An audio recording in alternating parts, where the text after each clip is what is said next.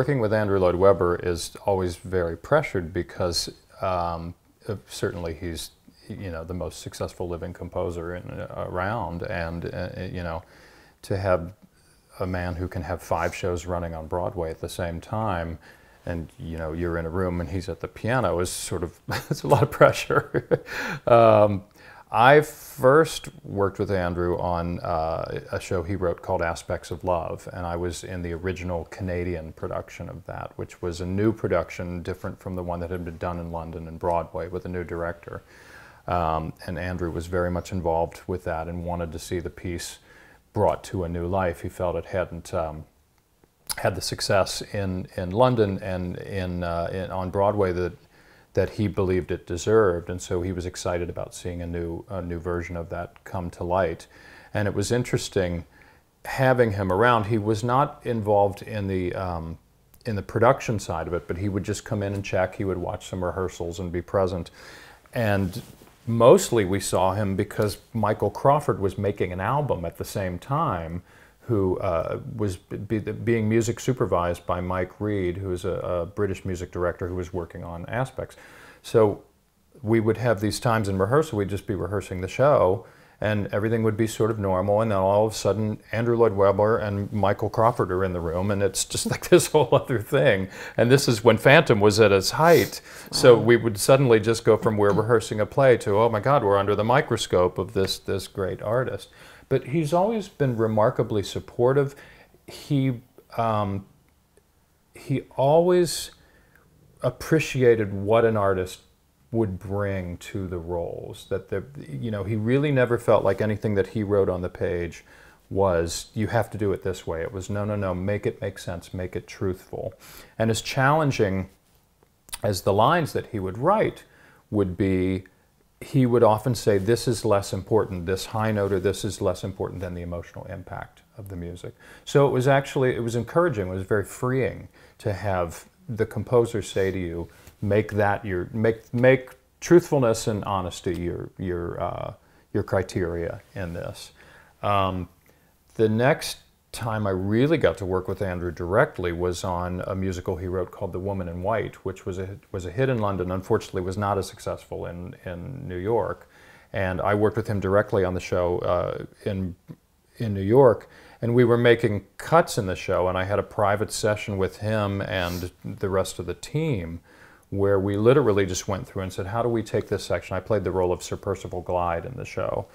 Which if you know The Woman in White, you would know that character well, but he's essentially someone who we think is a hero and turns out to be actually quite the opposite, one of the most despicable people on the planet, in fact. And he has a story that he tells at the beginning that's very about how generously he took care of this young girl. And so we knew the show had to be shorter, and we're looking for ways to cut it down, and Andrew had a sense of how to move these melodies along.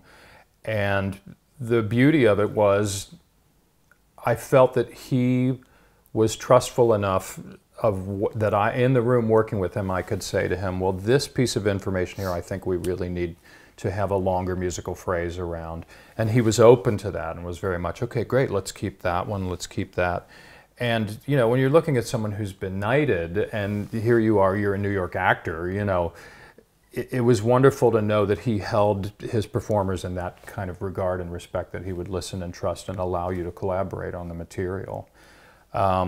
Andrew is enigmatic in his persona and his personality, and I think he has a tendency, because he's so successful and so powerful, and you never quite know what he's going to say, that he does make people nervous around him, because he's sort of otherworldly in that regard.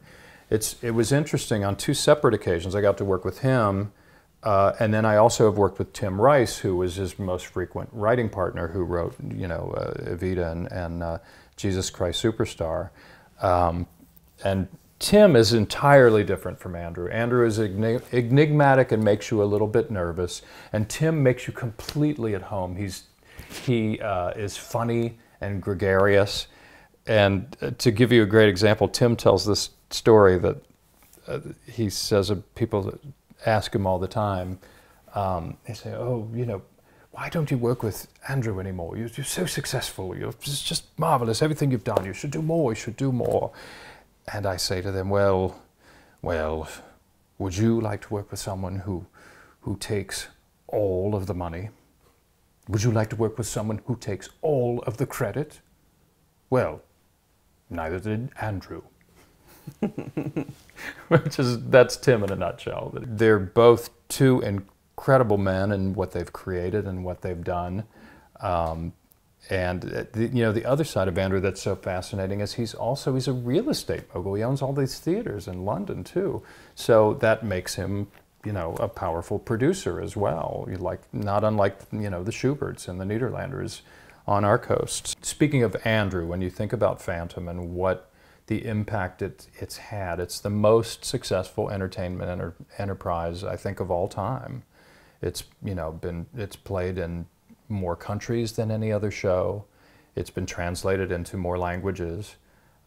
It's just a phenomenally successful thing. There's a channeling that happens when you're an artist, and it's like you're taking dictation from God. And somehow God has done something very special with Andrew, because he's created these melodies they're eternal. They will live as long as humankind lives, and that touch people in a way that nothing before or since has done. You could compare it to La Boheme. You could compare it to melodies that you hear in La Boheme or things like that you hear them and you go, why is my heart leaping out of my body when I hear this? That happens when you hear the music in Phantom. And it's staggering to know that we live in a time when an artist like that exists, and to have been even a small part of working with him has been a huge honor and privilege for both of us. By the time I joined Phantom, the show had been running for 10 years and Andrew wasn't around. It was Hal Prince exclusively. And we just said hello to Andrew at the party in January and got to meet his lovely daughter and got to say hi to Sarah Brightman, and that was really cool. But he was not a part of the rehearsal process, or he was almost never there in my whole journey with Phantom. But Hal Prince, the director, was around all the time and would give us notes and hold rehearsals and tweak things and clean things up. And Hal Prince is very much like how you described Andrew, in terms of always guiding us toward honesty and believability and finding the truth of the moments and in those characters' lives.